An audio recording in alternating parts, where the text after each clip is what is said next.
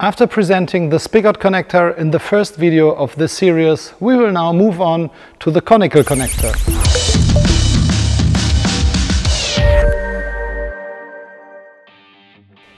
This connection system is based on the same functional principle, but its design allows for a more solid connection. The main cord is shorter than the actual length of the truss, so the connector is welded on. With some types of truss, the inner end of the connector is longer, which means the connector is not welded, but instead is attached with spring pins.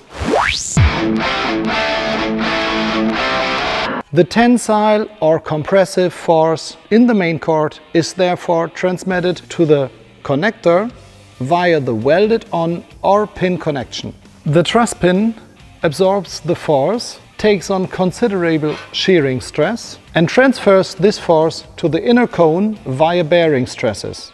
From there, the forces goes in reverse order into the main cord of the adjoining truss. Depending on the strength ratio between the standard steel truss pin and the aluminium components of the connector, the bolt is not only stressed on shearing, but also on bending. One of its main advantages is that the force always remains symmetrical on the longitudinal axis of the main tube.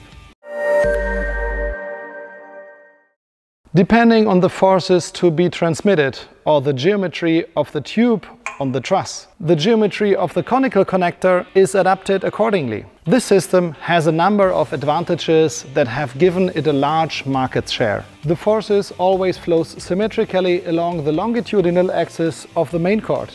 The thick-walled connector protects the end of the truss during transport due to the conical design of the internal connector and the truss pin. A backlash-free connection and very rigid connection is possible. The installation length corresponds to the actual truss length.